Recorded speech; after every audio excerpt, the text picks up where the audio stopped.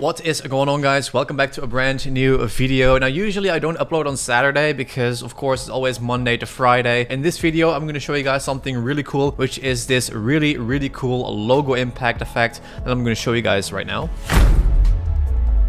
So it's a really cool one, and it's like really quick and just also like really in your face if you want to like make your logo appear, for example, if you don't have an intro yet, or you just want to have a new one for like the new year or whatever it might be. I'm going to show you guys exactly how to properly make this one in Vegas Pro 18. So if you guys are excited, make sure to hit the like button down below, subscribe if you're here for the very first time watching. And I would say let's get started making this really cool logo impact effect right after the intro.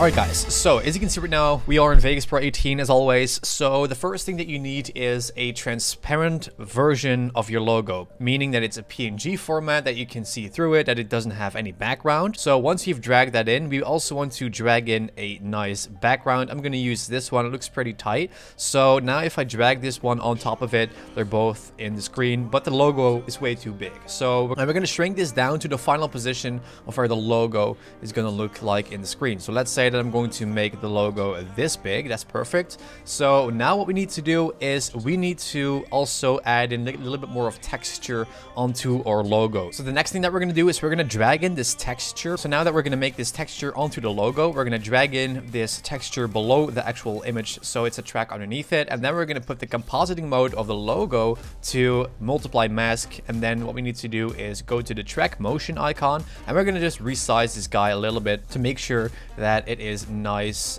and textured. So I'm going to reshrink this guy just a little bit like that, and then I'm going to also make sure to make a little mask so it is only showing on the logo, which is right here. Okay, so now that we've done that, what we need to do is we need to have a PNG version of this photo. So we're going to just select one frame in our timeline, then we're going to go to File, we're going to hit Render As, and then we're going to pick an image sequence so that we're not going to render out an entire video. So now we're going to pick image sequence, and we're going to pick, of course, PNG, which is right here, and then we're going to call this, for example, transparent textured logo, and then we're going to save this onto our desktop, and then we're going to hit render, and it's going to make an export over transparent image. And now we can actually move on to making the actual intro. Now that we are in a new project, we dragged in a nice black textured background. As you can see, I added in this nice fade in. So now what we need to do is we need to animate our logo first. So I'm going to drag that into my timeline. Right here it is. So the first thing that we're going to do is we're going to make this guy zoom in all the way into the screen like really fast. So how we're going to do that is we're going to click on the event pan crop icon right here. First, we're going to make sure that we will start off at the beginning of the timeline,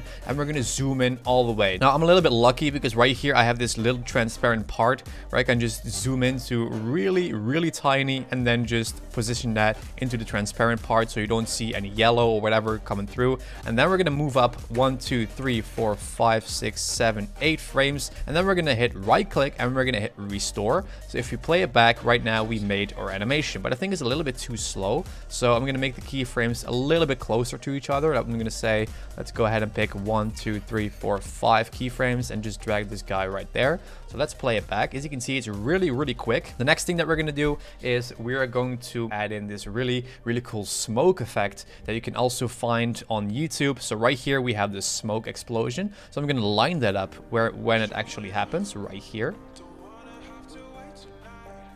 As you can see, it looks really cool. Are you a content creator looking for effects to bring your videos to a whole new level? Welcome to Production Crate.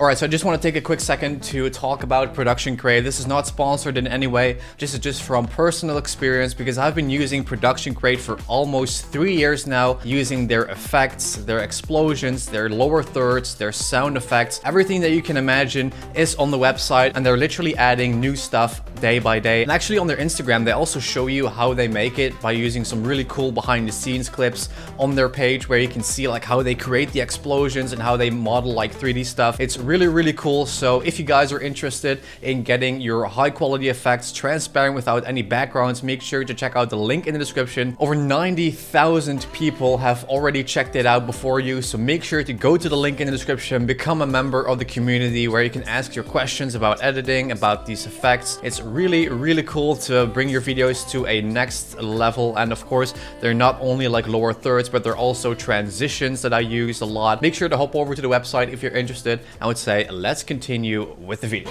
And then I'm gonna also add in this astonishing dust particle flying effect right when the explosion kicks in, right here. Only the effect looks like this. We like this really nice lens flare, particles flying and all that. So let's time that up. As you can see, that's a really, really cool impacting one. And then of course, we're gonna also add in a sound effect. We're gonna also time that up and also lower the volume.